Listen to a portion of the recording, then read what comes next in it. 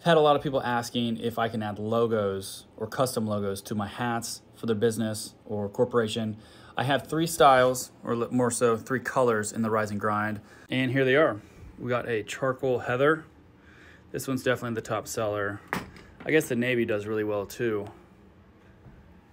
And then we have it in a fluorescent blaze. And then in the spring, we are going to be adding this in a light heather as well. So if you want to add your own logos for your business, that's the style that you want to look up. You want to look up the Rise and Grind. And then you do have to add your own logo or embroidery. So you have to source that locally. But that's why I offer the blanks.